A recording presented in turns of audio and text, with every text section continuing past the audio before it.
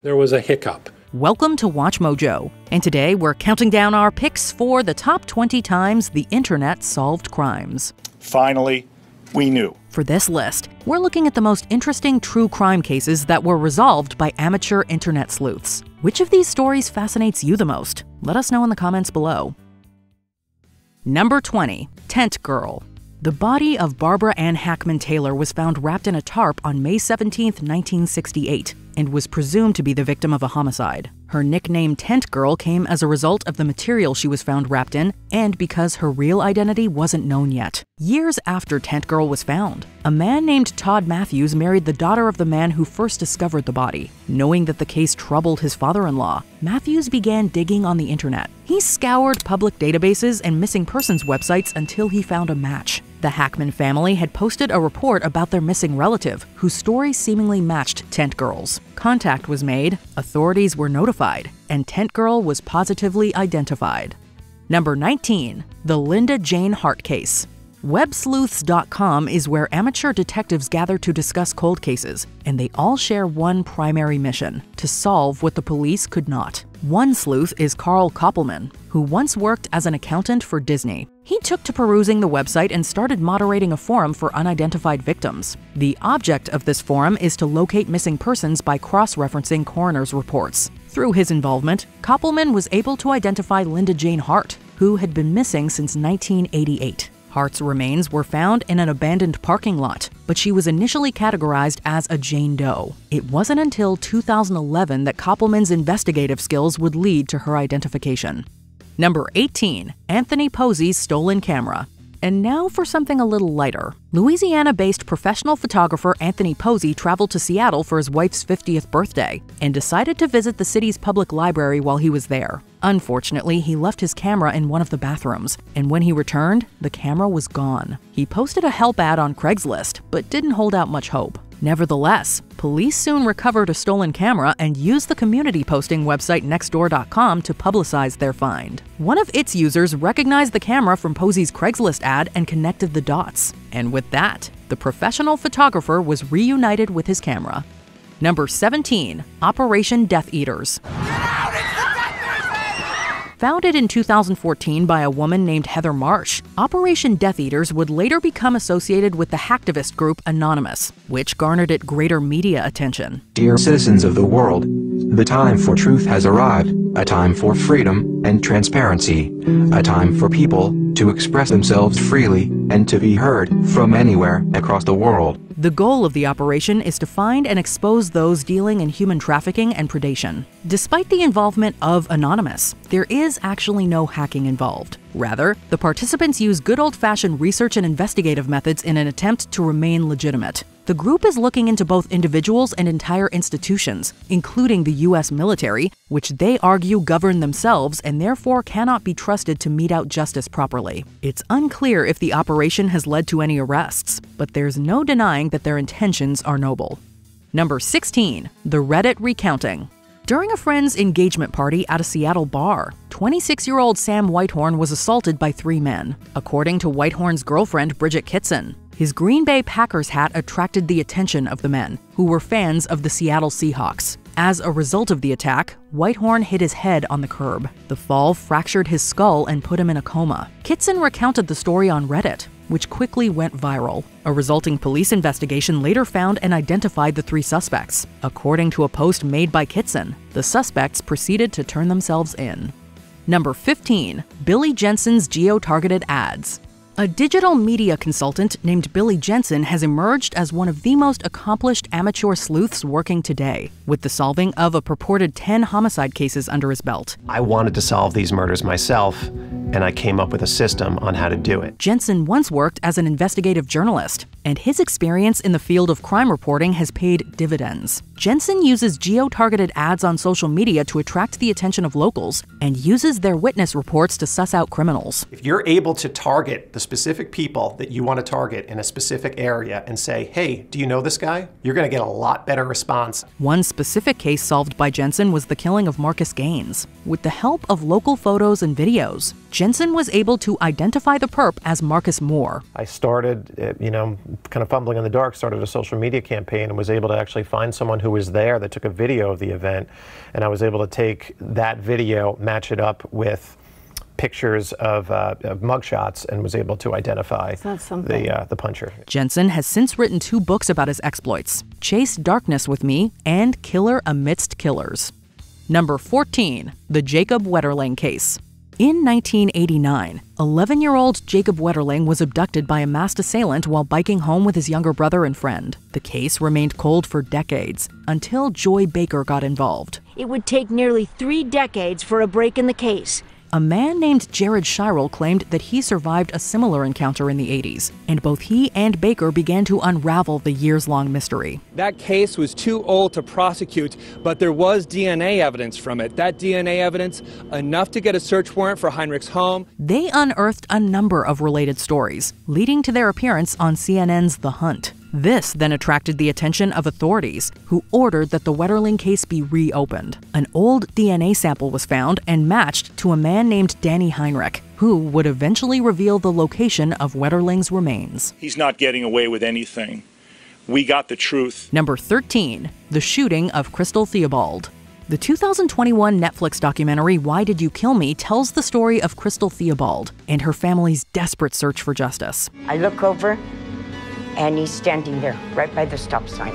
Theobald was killed in 2006 when a local gang mistakenly believed the car she was riding in belonged to rival gang members. They shot at the car in a drive-by, killing Theobald and wounding her boyfriend. Theobald's mother, Belinda Lane, took to MySpace with a fake account to befriend members of the gang. She connected with a man named William Sotelo, who admitted that he and a few others were involved in the shooting. In the end, Sotelo was charged with voluntary manslaughter, while Julio Heredia, the shooter, was found guilty of first-degree murder.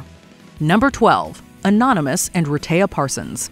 After attending a high school party where she was sexually assaulted, Rehtaeh Parsons was further maltreated when photos of the assault were spread online. The photos also made their way through Parsons' hometown of Dartmouth, Nova Scotia. Unfortunately, under the stress of it all, Parsons attempted to take her own life and ended up in a coma. From the start, police messed up, interviewing Parsons not once, but twice. Her family eventually had to make the incredibly difficult decision to terminate her life support. The story attracted the attention of Anonymous, who reportedly identified the guilty parties. They demanded that the Royal Canadian Mounted Police enact justice, or they would publicly reveal the names. We encourage you to act fast.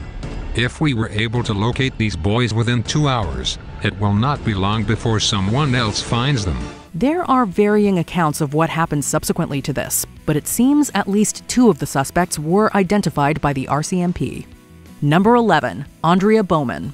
Amateur sleuth Carl Koppelman strikes again, this time solving the case of teenager Aundria Bowman. Bowman was suffering abuse from her adoptive father Dennis before she vanished from his home. The case went cold for decades, until authorities in Hamilton, Michigan arrested Bowman in November. Koppelman began digging around online years later and stumbled across an active classmates.com page in Bowman's name. He contacted the owner and discovered that it was Bowman's biological mother. The two investigated the case together and came to the conclusion that Bowman's abusive adoptive father was most likely responsible for her disappearance. Police, in turn, eventually took his DNA and linked it to a prior murder. Knowing that he was caught, he then confessed to killing Aundria as well.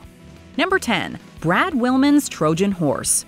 Back in the late 90s, a Canadian man named Brad Willman devised a Trojan horse that allowed him complete access to the computers that downloaded it. Willman placed the Trojan horse on websites dedicated to predators, and at the height of Willman's activity, he was monitoring up to 3,000 computers. These belonged to a wide variety of people, including priests, social workers, police officers, and military personnel. His program aided in numerous official channels, including a Kentucky state investigation and a case involving the Royal Canadian Mounted Police. But perhaps his biggest catch was Superior Court Judge Ronald Klein, who pleaded guilty to possessing explicit material and was sentenced to 27 months in prison. Number 9. Finding Sean Power's laptop. A Canadian web consultant named Sean Power was the victim of a laptop thief while visiting New York City. After returning home to Canada, a tracking tool called Prey alerted Power that his computer was in use and provided screenshots of the user. The man logged into Skype using his real name, giving Power his name, face, and location. His 12,000 Twitter followers then banded together, with one discovering that he was the owner of a restaurant called Oficina Latina.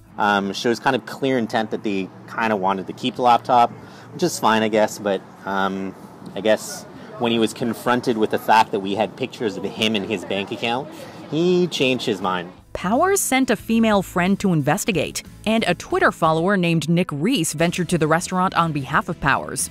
They were able to reclaim the bag and the laptop, and Powers called the perp to thank him for returning his belongings. Number 8. iPad selfies. That pesky cloud and its penchant for stopping criminals. Now, the things you do on your phone are everywhere you want them, automatically. In January of 2015, Randy Schaefer woke up to find his truck broken into. Missing was a bag containing cash, an iPad, and a MacBook. After informing the police, Schaefer realized that some pictures had been uploaded to his iCloud account. There were several pictures. There's about 15 pictures. Schaefer uploaded the photos to Click2 Houston's Facebook page and received 11,000 shares. Meanwhile, his friend shared the photos on Reddit, and a user recognized one of the perps from high school. The friend was linked to the Facebook account of one Dorian Walker Gaines, where they found a video of the man flaunting his newfound cash. Don't worry about no how. 20s, no 20s, no 5s, no 10s. Read it. Big face. The authorities were alerted, and the perps were promptly arrested. Number 7. Virginia hit and run. On April 7, 2012, a 57-year-old woman was killed in a hit and run in Virginia. No description of the car was provided, and the only thing police had to go on was a small piece of metal that broke off the car upon impact. They posted a photo of the piece online, and it was quickly picked up by car enthusiast website Jalopnik. Its users quickly identified the metal as the grille from a Ford F-150. They narrowed it down to the exact year and trim level, and the police used this information to build their case. It eventually led them to Victor Espinoza and Juan Gonzalez Vasquez, both of whom were arrested and slapped with hit-and-run charges. Number 6. The Steubenville High School case. This very public and controversial case involved a crime perpetrated against a 16-year-old high school student. It appears that the juvenile victim attended a party, and we're still waiting to find out exactly what happened from there. May have happened in several locations, both in the city and outside the city. The act was graphically disseminated through social media, with dozens of people documenting the event through text messaging and social media sites like Facebook, Twitter, and YouTube. Many of these posts were found and publicly released by crime blogger and amateur sleuth Alexandria Goddard. Alexandria Goddard is a crime blogger who posted all the messages and all the names of the boys involved, even those who had not been charged with any criminal wrongdoing. Extra footage was leaked by an anonymous offshoot known as NightSec. Both were paramount in publicizing the Steubenville case and making it national news. And then all of a sudden, some guy comes on, he's not even from the area, and he's like, "I'm coming for you. She's passed out. It's not okay." The information was also responsible for exposing the perpetrators, both of whom were convicted and sent to juvenile detention for 1 and 2 years, respectively. That both of the defendants are hereby adjudicated delinquent beyond a reasonable doubt on all 3 counts as charged. Number 5. Philadelphia Swarm. In this horrible case, over a dozen people attacked a gay couple on the streets of Philadelphia while making disparaging remarks about their sexual orientation. The attack has outraged the city and raised concerns about the law. The police released surveillance video of the incident, and a Twitter user named Greg Bennett posted a Facebook photo of what looked like the assailants in a nearby restaurant. Bennett claims that the photo was sent to him by a friend of a friend of a friend.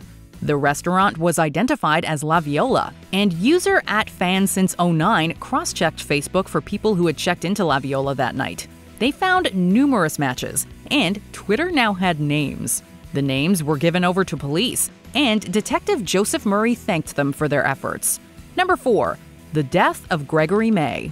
Back in 1995, cousins of Ellen Leach went missing, and this eventually inspired the Mississippi resident to become a web sleuth dedicated to finding missing persons around the country. In the early 2000s, a skull was found inside a bucket of concrete, and a clay reconstruction of its human face was produced. Web sleuth Leach found a match with one Gregory May, a missing antiques dealer who was robbed by his roommate. The roommate, Douglas de Bruin, had stolen May's antiques collection worth $70,000 and was going to trial for May's potential murder. The only problem was the lack of a body. Fortunately, the skull was indeed matched to May, and de Bruin was convicted and sent to prison for orchestrating his death. Number 3. The case of William Francis Melchert-Dinkel. This married father of two perused chat rooms and posed as a depressed 20-something woman. He would then enter into fake death pacts with despondent people, often providing them with detailed instructions. In November of 2006, a retired school teacher named Celia Blay got word of one Lee Dow who had made a death pact with her friend. Blay investigated Lee Dow and found other aliases and prior pacts. The police were not interested, so Blay set up a sting operation in which she was able to track the user's IP address to William Francis Melchert-Dinkel in Minnesota. The St. Paul Police Department apprehended the man, and he was convicted on 2 counts. He spent 178 days in prison. Number 2. Abraham Shakespeare. While buying cigarettes at a Florida convenience store in 2006, Abraham Shakespeare decided to try his luck and bought some lottery tickets. Those tickets made him $17 million richer. Shakespeare bought himself that new car, fancy new house, and lots more. But as so often happens, this lotto winner's drama didn't stick to the script. That's because the money also brought unwanted attention. A lady named Dee Dee Moore then started a business with Shakespeare and gave herself full control over the funds. So when Shakespeare later went missing, police immediately suspected Moore. In the beginning, we thought he was missing, that he was hiding away. As the investigation continues, the evidence mounts that he could have died because of sinister means. Murder, we're talking here. Could be. She in turn claimed that Shakespeare had gone to live somewhere remote, having grown sick of the constant requests for money. Prosecutors paint a picture of Moore as a conniving manipulator, intent on taking Shakespeare's cash. Web sleuths also blamed Moore. And when an anonymous user logged in to defend Moore's name, their IP address was traced. It led directly to Moore herself. Cold, calculated, cruel, they all apply. Manipulative, probably the most manipulative person that this court has seen. She was later arrested for the death of Shakespeare, as his body was found in the backyard of her house. Before we continue, be sure to subscribe to our channel and ring the bell to get notified about our latest videos. You have the option to be notified for occasional videos or all of them. If you're on your phone, make sure you go into your settings and switch on notifications. Number 1. Luca Magnotta. And so I was on Facebook one day and I found a post. A lot of people have been feverishly posting about a video that was online. In 2010, a video was posted online depicting violence against animals. This resulted in the creation of a Facebook group intent on identifying the perpetrator. Eventually, the amateur sleuths were tipped off to the name Luca Magnotta, perhaps by Magnotta himself. Of course, what you're gonna do, you Luca Magnotta, hit enter. And oh my God, it just like, he just, I don't know how to explain my reaction to what the results were. The group was able to match their clues to publicly available photos of Magnotta, proving successful in their hunt. Then in 2012, student Jun Lin was killed in Montreal, Canada, and the graphic video depicting his death further drew the group's attention. It was no longer a game of online, this was real world. They were able to help link Magnotta to the killer in the video. Magnotta was eventually traced by police to Berlin and extradited back to Canada, where he was sentenced to life in prison. They finally caught him. And it was just like the perfect way for Luca to go down. Luca was caught in an internet cafe because he couldn't stay away from his vanity. Check out this other recent clip from WatchMojo, and be sure to subscribe and ring the bell to be notified about our latest videos.